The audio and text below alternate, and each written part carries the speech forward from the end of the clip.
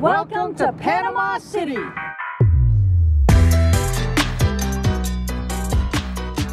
Panama City was made famous by the construction of the Panama Canal. It is the entrance to the historic waterway that connects the Atlantic and Pacific Oceans. It's a modern city with an impressive skyline of new age high-rises and historic architecture. Many people simply cruise through the Panama Canal, but it's worth spending a day or two to explore its historic center and welcoming hospitality. We are touring Panama Viejo, and the ruins behind me date back to 1519, and they were in use until 1671. Now the Spaniards, they ruined these, they sacked them themselves and burnt them, and then they moved everything to the new city of what we know as Panama today. So this is pretty interesting to come by and see. We are at the main cathedral, which was really the heartbeat of old Panama. This was, where all of the festivals took place. This was the main cathedral. This was where all of the rich people lived. If you lived close to the cathedral, that means that you were wealthy. So the closer you were, the wealthier you were.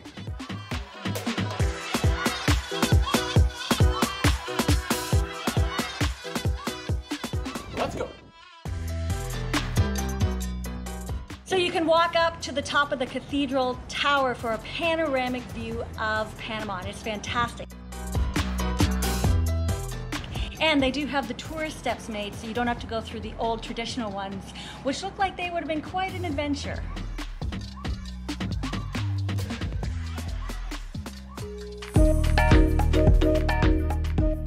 A trip to Panama would not be complete without visiting the old city, and it is developing rapidly. It's a UNESCO World Heritage Site. There's a lot of historic buildings to visit. Dating back to 1673, Casco Viejo is a must-visit district when going to Panama. There are many crumbling buildings being turned into 5-star boutique hotels. There are cathedrals to visit. You can check out the Historic Society of Jesus that can only be viewed from the outside. There's Independence Plaza and the Iglesia de Mark Hat, which houses an impressive permanent nativity scene. There are many eateries, cafes, and musicians. Street vendors are lined along the waterfront, and it is here that you can purchase a Panama hat.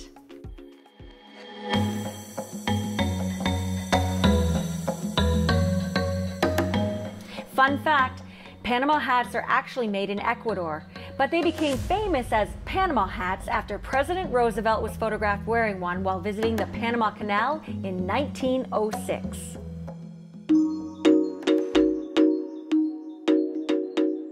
We're here at the Panama Canal, and it's a bit crazy, but it's really impressive. We're here at the Pacific entrance of the locks, which is the Flores locks, and there's actually 3 sets to get you from the Pacific Ocean to the Atlantic Ocean.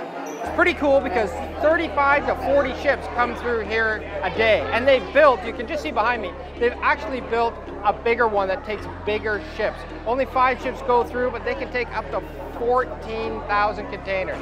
Pretty impressive.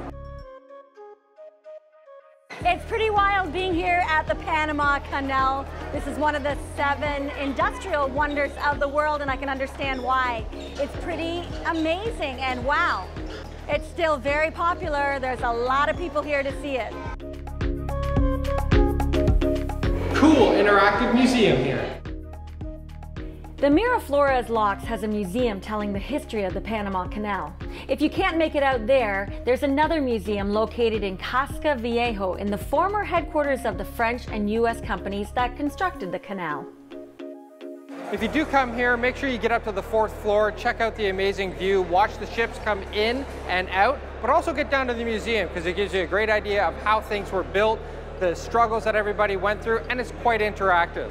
A great highlight here in Panama.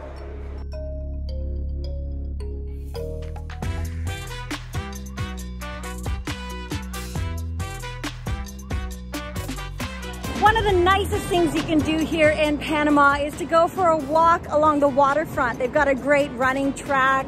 They've got some lookouts where you're overlooking the causeway, and it's a great view of the city, and the breeze is spectacular.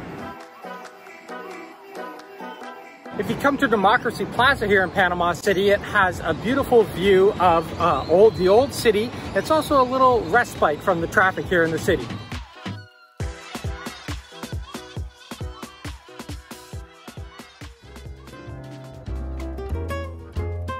When in Panama, you really need to take in the views of the skyline and modern skyscrapers. The best places we found for viewing was at the top of the JW Marriott bar on the 65th floor and at the Hard Rock Hotel.